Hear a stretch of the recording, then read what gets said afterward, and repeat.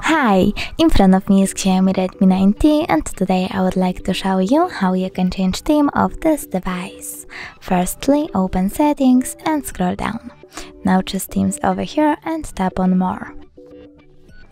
Then tap on the loop and type whatever you want to, like dark. Select theme that you like the best and click on this green button to download it.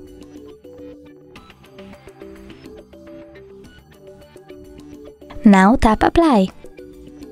When I click home button, I can see the theme of my device has changed.